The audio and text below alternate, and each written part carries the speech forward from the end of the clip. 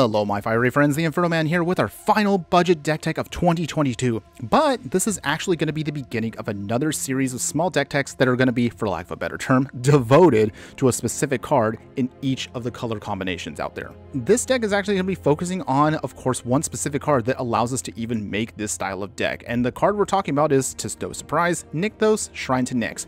Let's talk about again this card before we go into again what our game plan is trying to do. So Nykthos, Shrine to Nyx is a legendary land that allows us to tap for 1 colorless. For 2, and tapping it, you could choose a color and add an amount of mana to that color equal to the devotion of that color. For those of you who are a little unaware of how devotion works, it says, you can see right here, your devotion to a color is the number of mana symbols of that color in the mana cost of permanents you control. In other words, to kind of shorten that whole little word sandwich, is basically for every little mana symbol you see at the top right here will equal out to an extra piece of devotion. And of course that means that our deck is going to be chock full of cards that are just fully dedicated to red mana. So in order for us to maximize the amount of value out of Nykthos, that's what we're trying to do.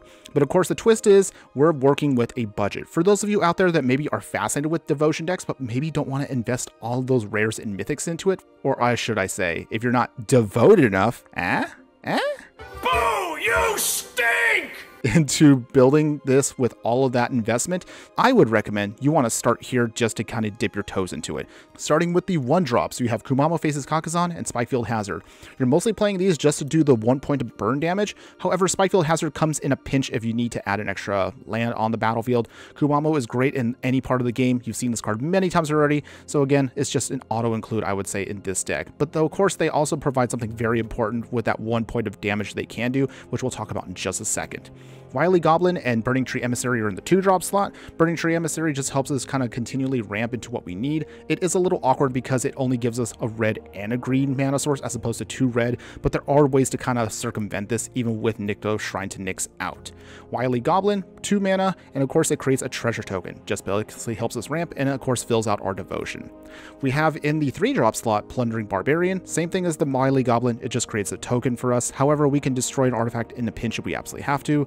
An entire set of Annex Hardened in the Forge, same thing, this also really synergizes with the devotion plan, and if it does get blown up, we can make some Satyr tokens, hopefully to go wide if we have to. Goblin Chain Whirler, this is a fantastic card. It deals a little bit of extra damage to each creature and planeswalker an opponent controls. Also pings our opponent for 1 as well. Sometimes, again, that's also very helpful to close out the game. But again, 3 brand sources at the top means this is an auto include into this deck. As far as the 4-drop slot, we have Fanatic of Mogwis. This is actually one of the main things that we want to use in order to take advantage of our game plan. Fanatic of Mogwis right here is a 4-mana Minotaur Shaman where it enters the battlefield and deals damage equal to the devotion of red. So if we have enough red sources out, the Fanatic sometimes can navigate to just burn out our opponent on the spot. Leyline of Combustion, this enchantment, basically, you don't want to really cast it for its actual cost. You hopefully want to have it in your opening hand and throw it out onto the battlefield for free so it can kind of start ramping us with Nykthos. Wildfire Elemental, this is probably a card no one ever even remembers, probably just draft chaff, but it actually provides a decent service in our deck. So this elemental creature allows us to then pump our entire team for +1 whenever an opponent is dealt non-combat damage. In other words, when our Goblin Chain Whirler pings our opponent, Spikefield Hazard pings our opponent, or Kumamo basically does that, it pumps up the entire team, and hopefully this gives us just a little extra power just to smash our opponent to pieces. In the 5-drop slot, we only have 2 copies of Pugnacious Pugilist. So in other words, this card, whenever it attacks, we can make a tapped and attacking 1/1 red devil creature token, where when this creature dies, it deals 1 damage to any target. Not that that's anything major for us, but it doesn't hurt to have a little extra damage just to hopefully finish off our opponent. You can also blitz it in for a cheaper cost of only 3. But if we can't burn out our opponent with Fanatic of Mogwis, we have our plan B, which is Embercleave. Embercleave is our 6-mana legendary artifact. It gives us also 2 more points to devotion, and if we're going wide with our deck, we can hopefully get it in for cheaper, whereas you've seen it before, it gives our creature +1/+1, double strike, and trample. It hopefully just closes out the game. Ideally, if you could put Embercleave on the Annex Hardened in the Forge, you mostly just win the game on the spot. Otherwise, the other card I didn't mention earlier, this is more like a plan C to the deck. Kazul's Fury, think of this as more like an extra copy of Fanatic Magus. Basically, you sacrifice any one of our creatures and it deals damage equal to the sacrificed creature's power to any target. Sometimes you might have an extra annex that you can then have it pumped up, then sack it after it does its damage, then use Cthulhu's Fury to hopefully burn out your opponent. Sometimes you might want to just sack something early on, like an extra Wily Goblin, to get the extra ping, and then get Wildfire Elemental's trigger to go off. But basically, that's it for us. We're basically playing everything on curve as much as possible. Hopefully, we have enough symbols out there where we can either get an Embercleave for cheaper, we can otherwise burn out our opponent with Fanatic Magus. And the other thing I forgot to mention with Leyline of Combustion is hopefully we can do a little extra burn damage. Also, if this triggers off with Wildfire, it's actually hilarious because sometimes your opponent forgets that that's a thing, and then hopefully that gives us just enough also power to hopefully finish off our opponent. But otherwise, that's basically the core of the deck. As far as your mana base, since we are a budget, we're doing 13 Mountains and 4 Rabanop Ruins. Same thing, Rabanop Ruins does trigger off with Wildfire Elemental, and it's a fantastic when it does. You only have 3 Shrines of Nykthos, but if you can do a whole playset that's actually perfectly fine for this deck. I only picked 3 because I wanted to maintain the budget as much as we can, but at the same time, can be a little awkward to have extra Nykthoses. However, if you do tap correctly, make sure you go full control for this. But if you do tap correctly for Nykthos, you can tap it, then put in your next one. It'll then, of course, legendary rule out the old one, but then you can tap the other one to give yourself even more mana if you absolutely have to. So consider that, of course. Just a thought. For your sideboard, you're just going to be mostly a hodgepodge of specific burn spells just to take out creatures that we just can't deal with in the main deck. Chandra's Defeat for enemy red decks, and End the Festivities to kind of get rid of mostly tokens, and also does a little extra point of burn damage, which triggers off Wildfire Elemental. Burning Hands are for those enemy mono green devotion decks. They go really big, so this does enough damage where you should be able to take out anything on the field. Soul Guide Lantern as your graveyard hate. Fry is going to be again for mostly spirit decks and other mono white decks like Angels out there. Searing Blood, same thing. It kind of does a little extra damage, not only to the creature, but also does 3 damage to the creature's controller, which hopefully burns out our opponent just enough.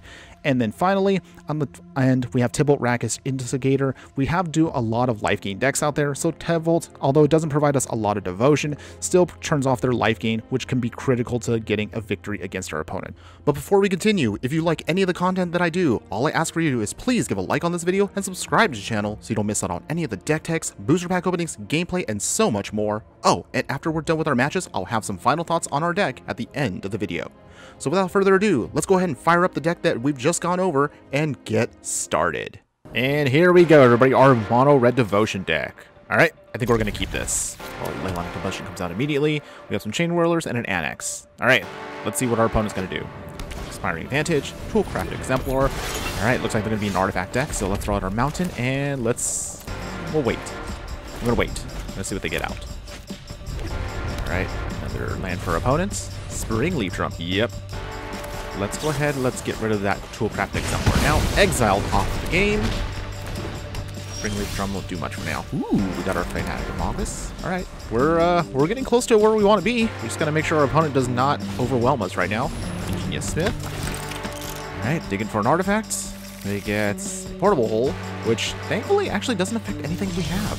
Nice. All right, let's get that Mountain out. Goblin Chain Whirler, taking out that creature. All right. Opponent is thinking. They're getting out another Ingenious Smith. A little annoying, but that's fine. They got another Portable Hole, but thankfully it doesn't really do anything for us. They're putting it out there mostly just for value, it looks like.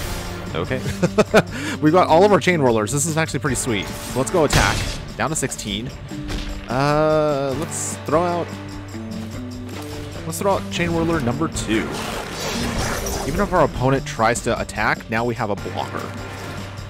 Srom. Srom's still a pretty powerful card, but do they have anything to trigger it right now? Opponents? Portable Hole coming down. Again, no value, just pumping up their Ingenious Smith. Ooh, okay.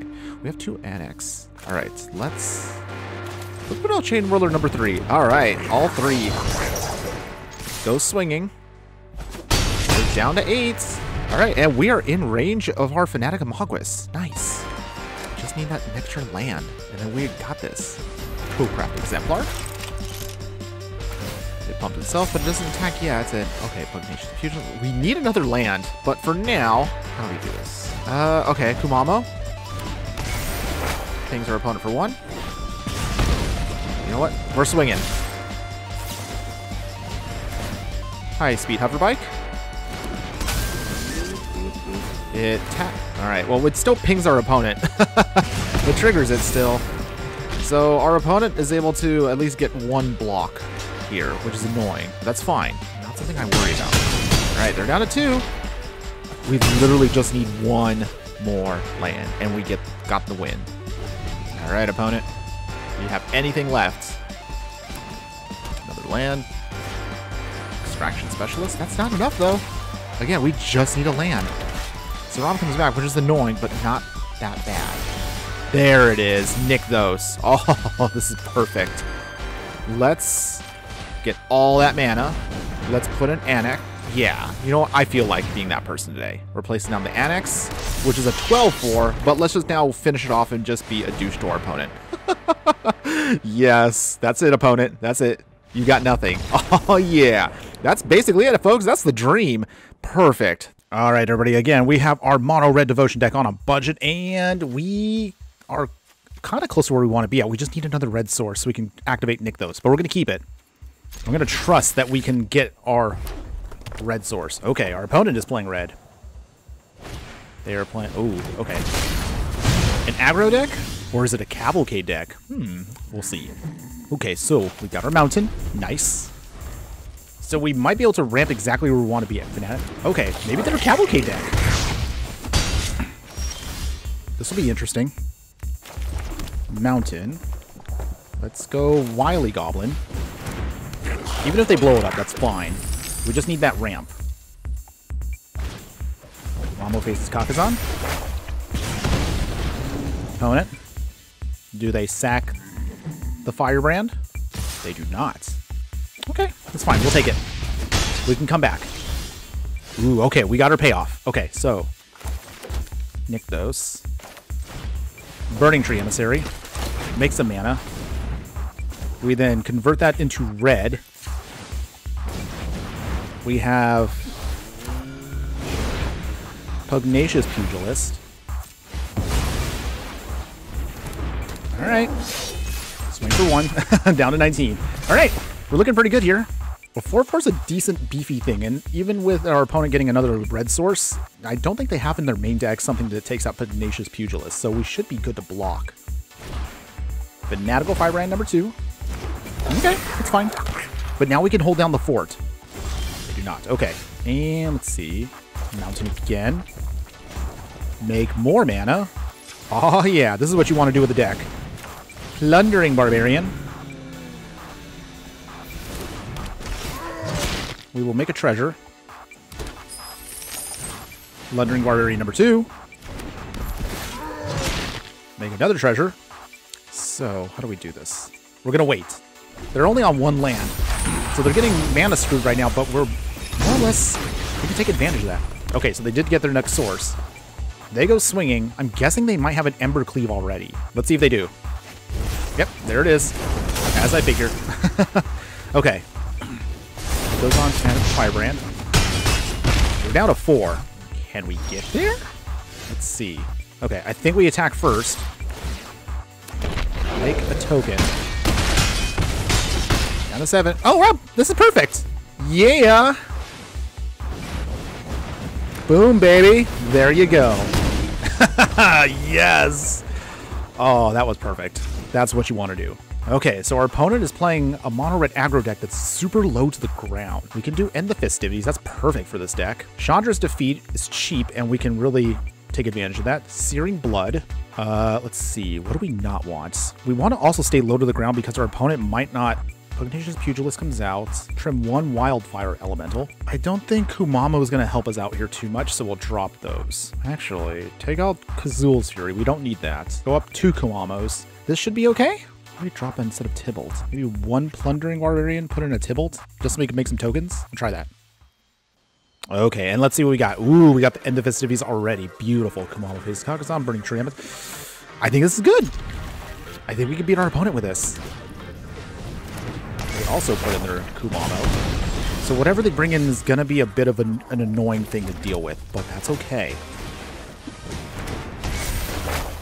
We also will ping them. Alright, what do they bring in? Burning Tree. Okay, so they actually do have their more powerful ramp on hand. But they didn't. They burned it up too. So, well, I mean, actually, we're not much better.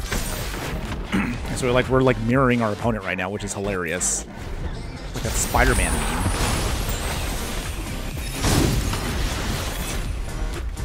Okay, opponents got their mana out.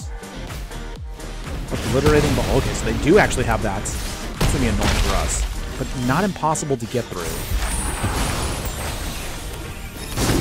We're struggling a little bit on mana here, so we'll bring in Wily Goblin, make a treasure.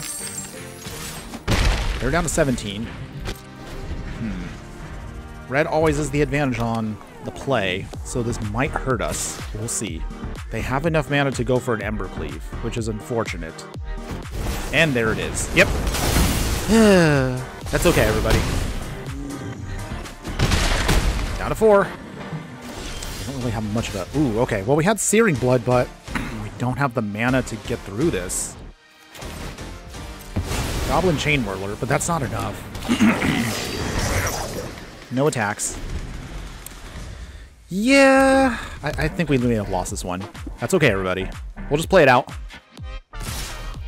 There you go, swinging. Chain Whirler blocks. Etching.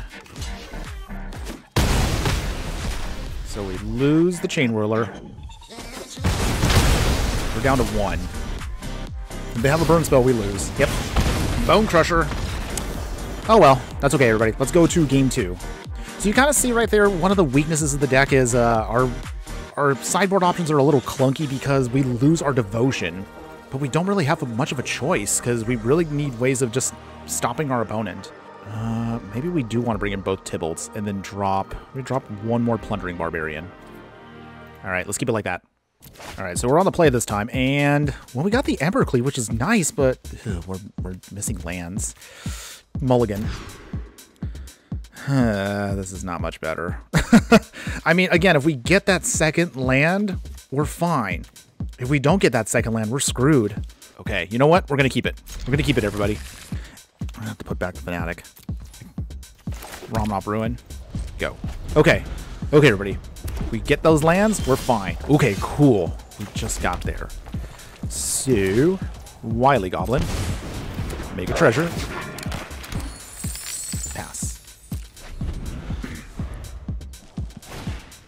They also have a Burning Tree Emissary. What do they cast? RARES, Skyship Raider. Alright. We did get to our 3rd land drop, which is good. So, with that, Burning Tree Emissary. And what do we want? I think Tybalt should come in. This builds up for us a blocker. My friend is here to help your pain. No attacks.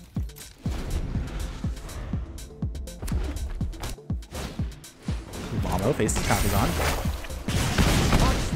Okay, we lose a little bit on Tybalt there. That's okay. Tybalt should be a distraction for our opponent, which buys us a little bit of time. Strike. Ouch. We lose a blocker. Our opponent is going all in on taking out Tybalt. We'll let Tybalt die, but I'm gonna use that token. Give me all you've got. All right, we ping out Burning Tree Emissary. That's off the field. Okay, Chain Whirler is pretty good here, but just in case, Annex coming down first. That gives us at least a little bit more to work with. So even if our Goblin dies, we have ways of making some tokens to get back into this fight.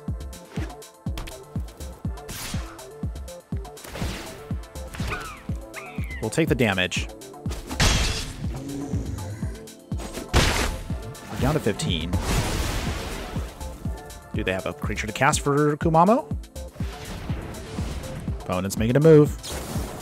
Yep, Lightning Strike. We lose Annex. Sadness. But we do get to make a couple tokens. Alright, Kumamo faces... Okay, this changes things a little bit here. We're going to play this. Ping our opponent. We're going to now hold Chain Whirler back. So if this comes in as a 4-4 with First Strike, that's actually pretty beefy versus our opponent. Our opponent has more burn spells for us. But the good news is at least they're wasting their burn spells on our creatures, which means less to face and slows down the clock.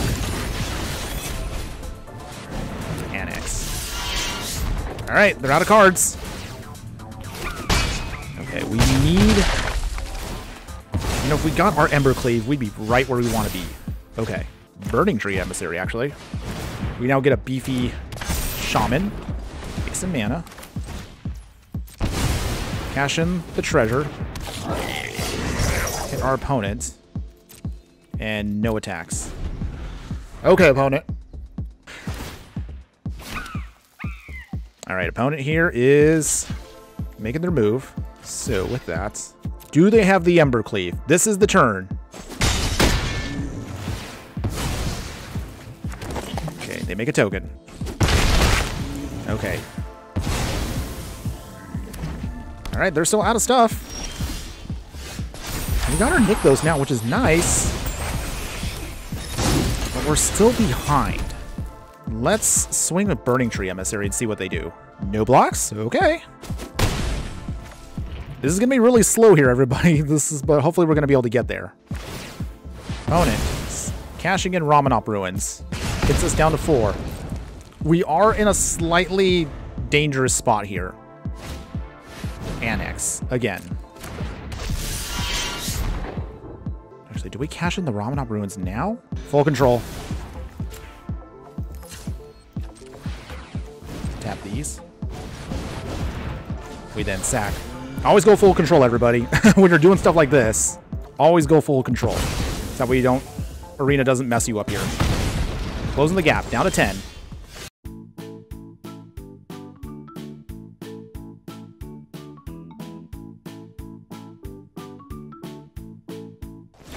Nothing. There we go. Okay. I think we now want to be where we're at here. Okay. So, okay. We're swinging. Everything coming online. Turns on Den of the Bugbear. Actually, I realized maybe we should have done this for... Oh. I hope I didn't butcher this right here. Did I just punt this game away? We'll find out right now, everybody. Well, obviously don't make the same mistake I do, everybody. So, the lesson here is also... 6. Okay, so we kind of... Yeah, I realized we just messed up there. Someone's going to yell at me in the comments. Okay, we can still do this, everybody. Fnatic. Down to 2. Cash that in. End the festivities. Takes out the token. They're down to 1. We're down to 4. Unless if they have a burn spell. No, they don't. Here, I thought we screwed it up. I could block the token just because. Either way. All right, we got there, everybody. Real quick, I was going to say, don't do what I just did right now. So what we should have done was we should have used End of Festivities into Fnatic, then swung just to get the maximum out. Well, there you have it, everybody. That was basically our budget mono red devotion deck for you. So let me know in the comments below, what do you think? Did you enjoy seeing what you saw on screen? I'm going to be honest, my final thoughts on this is this deck definitely does need to be upgraded as soon as possible.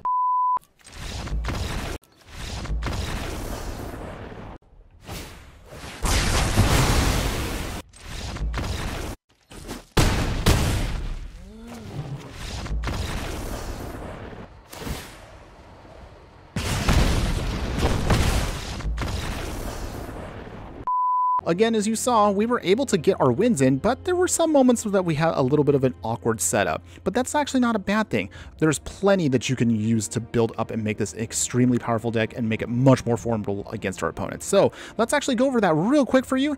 As you can see on screen right now, this is what I put together for myself as my version. Of course, there are a lot of other mono red devotion decks out there that are kind of going around right now, but the version, as you can see right here, is kind of what I'm going to say is the most balanced version that still lets you to play everything on curve curve and hopefully be able to get to victory. Even if, say, you couldn't get Nykthos out, this deck is also pretty fantastic on curve as is. So some of the tweaks that I've kind of will mention right now is we got rid of the Spikefield Hazards. We now have Shatter Skull Smashings. We got rid of those Wily Goblins to put on Eidolon of the Great Revel.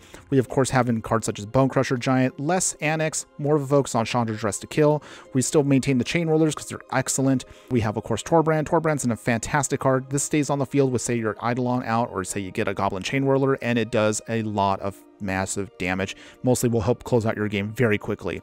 We're going to swap out some of those Pugilists instead. We're going to put in Glory Bringer. This thing is an incredible card, a really big throwback. If you saw one of my older videos, I was actually surprised when this was being played, but now that I've actually gotten a chance to build this Devotion deck myself, I understand why Glory Bringer is coming back. I guess you could say it's like the old glory days.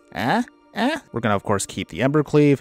As far as your mana base, nothing else really gets modified too much, except you're going to add in some Den of the Bugbears. We'll get rid of some of the mountains. You'll add in that final copy of Nykthos Shrine to Nyx. Your sideboard plan does change quite a bit here. So you're going to have a Pithing Needle to just kind of stop some Planeswalkers out there. Roiling Vortex replaces the Tybalts. You'll now have Unlicensed Hearses, now your Graveyard Hate, a Chandra Awakened Inferno. As far as your spot removal, this is where things also get a little wacky. Trust me, it does look weird, but it does actually work. You have a set of End of Festivities, which goes great with Torbrand. You'll have a Chandra's Defeat, only a single copy now, a single copy of Burning Hands and Fry, but also to kind of give you more variety, you also now have 2 copies of Strangle as more of as a catch-all, and finally instead a Soul Seer, which can also turn off Indestructible on a creature or planeswalker to ensure we can get it off the field. But hopefully, again, whether you play this version or if you want to go back to the original budget version, you can at least see where your options are going to lie when you go forward. Of course, regardless of whichever version of this deck you do want to play, I would still say give it a try out there. If you are sick of dealing with mono green Devotion decks out there, give this version a try. And I'm sure if you're a fan of Burn, if you're a fan of red decks and just going wide, going big, just smashing your opponent and just overwhelming them with damage out of nowhere, you will definitely not be disappointed. That's all I have for you today. Thanks again for watching, everyone, and just remember that no matter what you do play in the game of life, always be sure to burn bright. Later!